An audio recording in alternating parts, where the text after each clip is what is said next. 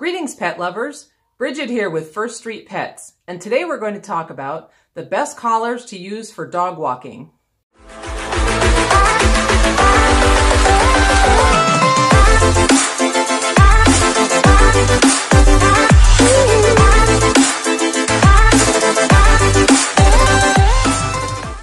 I'll start by saying that there is no magic tool that will make your dog stop pulling or make them easier to walk.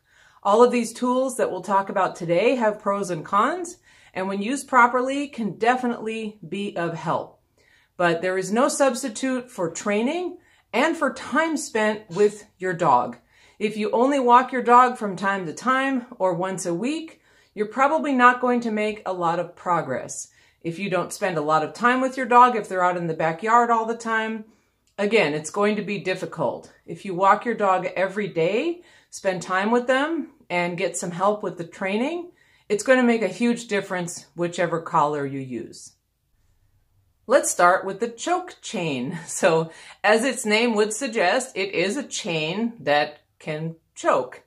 This is an old school standard. In all the old dog training classes, this was always required. Even the old Barbara Woodhouse videos, you would see her using these, although she would do some variations so they wouldn't actually choke the dog.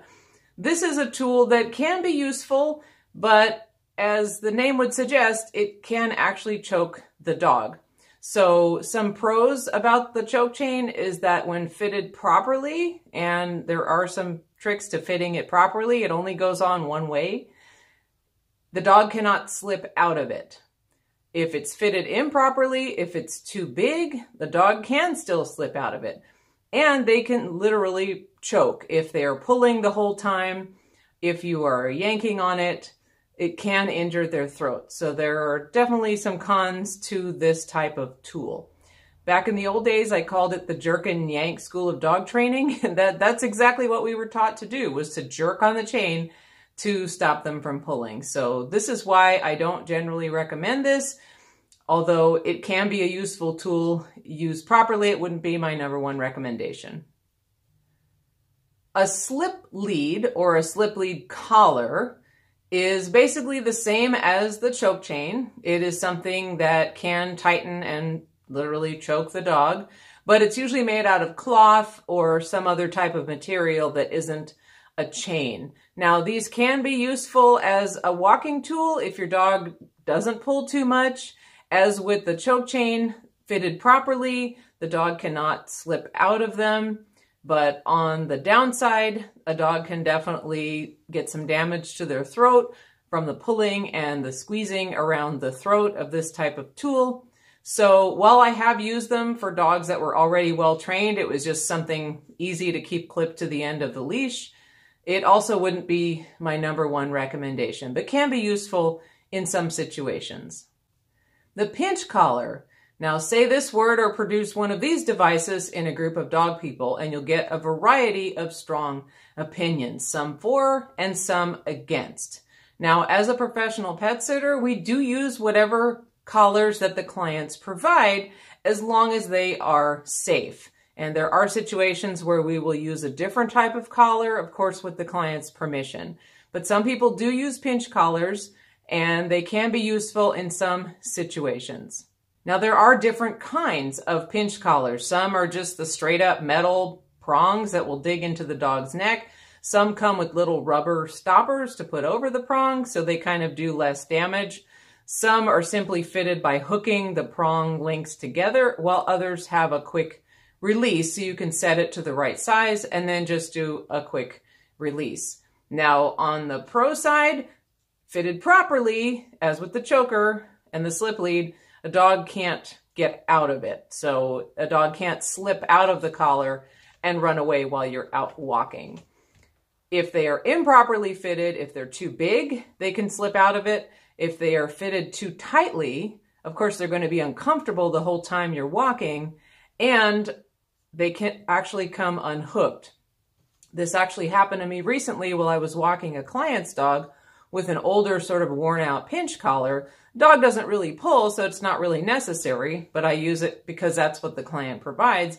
we were walking down the main street and the collar just dropped down onto the ground. So thank God the dog just kept on walking with me as if nothing happened.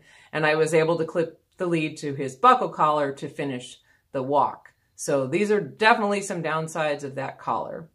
Now, also on the con side, if the dog is at all aggressive towards people or other dogs, this device can make them a lot more aggressive. Dogs don't understand what is happening to them. If they see another dog and they start reacting and you pull or yank on this collar and they feel pain, it's just going to make them more angry at the other dog or at a person if they have any kind of aggression or shyness towards people. So this is a tool that can definitely go wrong in a lot of situations, although I have seen people use this to walk dogs that are friendly, but just very large and unruly, like a 100-pound pit bull, a 100-pound Labrador, that they otherwise wouldn't walk if they didn't have a tool like that. So again, not my number one choice, not something I use on my own dogs at home, but something that can be useful for some people, but with a few caveats. The Martingale is my personal favorite. It's a great all-around collar for walking just about any type of dog, with the only exception of dogs that have a really tiny, sensitive neck, like a 5-pound Chihuahua or Yorkie, or dogs that kind of don't have a neck, like a bulldog or a pug, where actually keeping a collar on their neck can be difficult and they're more suitable for a harness. So there's two different kinds. There's a continuous kind and one with a buckle for easy release. I do not recommend the buckle kind because the buckle can break. Martingale collars are inexpensive. In fact, I will post a link in the description where you can order them online. They can be purchased in many different sizes. In fact, we keep just sort of an arsenal of different size Martingale collars if we go to a client's house and they have forgotten to leave the walking collar and leash. Maybe it's in their car and they took it to work, or if what they have isn't safe. This is a good, safe, all-around collar to use. Again, I recommend the continuous kind because fitted properly, they cannot break. They will not break no matter how hard the dog pulls. Now, your leash may break. We'll do another video on leashes. But if you have a dog that pulls, this is going to help you because it won't break. It won't slip off over their head. Now, some cons are that it can slip if it's not properly fitted. So the good thing about the Martingale is that it does tighten, but not infinitely, like a choke collar or a slip lead. You set it to only tighten a certain amount. So it won't slip up over the dog's head, but it's not going to continue tightening until it chokes them completely. So you need to have these collars correctly fitted. If they're too loose, they can slip out of it. If they're too tight, it's going to be uncomfortable. You want your walk to be enjoyable for your dog. And you want that collar to be comfortable when they're walking by your side and not pulling. Just be aware that it varies from dog to dog. As I said, with some little dogs, a harness may be more appropriate, and we will do a separate video on best harnesses for walking. Some dogs, if they have a really big head and a small neck, different types of breeds may be shaped this way or mixed breeds, you may have to slip the collar on and then tighten it again once it's on them, and then untighten it and take it off after your walk. Whereas with your average dog, you can just slip it on and off. You don't have to adjust it but one time. The head collar came out in the 90s and was very popular at the time and still is today. There's two main companies that I know of that make these products, which are Gentle Leader and Halti. There's probably other companies, but those are the two original companies that made this type of collar. Now, as a horse person, I'm familiar with head collars. That's how you lead horses around. So I kind of got the concept of trying something different other than just always a neck collar or a harness. Now, back in the 90s, I did actually take a training class with Gentle Leader and was a certified Gentle Leader instructor. That was a long time ago. I don't remember all of it. But as I recall, some of the training methods did require some finesse. You didn't just want to plop it on the dog and go for your walk as you would normally. Some of the ways to keep the dog from pulling involved either turning the head to the side or lifting it up. And this is while the dog is walking at your side. You wouldn't want them to run out to the end of the leash and suddenly hit it and have their head whip around, as that could obviously injure their neck. So some pros are that fitted and used properly, it can control a dog that pulls and it can keep them from getting out of it. But again, it does take some finesse to use this type of collar. It's not just like putting on a regular collar around their neck and going for your walk as usual. You do need to know how to fit and how to use this tool a certain way. Now on the con side, I have seen dogs get these off their nose in seconds. Once they figure out if they can whack it with their paw, away it goes. And I was working with a huge pit bull at a shelter years ago, about an 80-pound pit bull. And this dog, I tried the gentle leader and he got it off in seconds. So we ended up using a type of a harness on him, which we'll talk about in the harness video, that finally worked because he was so huge, no one could take him for a walk. And he was getting stressed in his kennel. So we used a type of harness on him. He eventually did get adopted thanks to our efforts at getting him out of his kennel and getting him seen by people. But again, I have seen dogs figure out how to just snap that head collar right off. And a lot of dogs don't like it. Even if they're used to it, I see them fighting the whole time, shaking their head, trying to get it off. So while it can be a good tool in some situations, or perhaps for training, it's definitely not for every dog. One of the pluses that I have seen, if you have a dog that is very reactive to other dogs and kind of picks fights with other dogs or stares at them or gets really agitated when you're out walking, is the ability to turn the head away. Not only keeps them from staring at the other dog and reacting, it keeps the other dog from reacting. Because staring is just as rude for dogs as it is for people. And when your dog is staring and locking eyes and squaring up with another dog, that dog is going to feel threatened and they're going to start reacting. And then you get this kind of chain reaction. So it can be helpful in those types of situations. But if you're going to use this tool, it might be best to work with a trainer and figure out how to use it to your best advantage. The buckle or snap collar is a standard collar that's used by pretty much everyone who has a dog. The purpose of this collar is really for identification. I do not recommend that you walk your dog with this type of a collar for several reasons. One is that especially the snap type, those snaps, no matter how tough they are, can break pretty easily.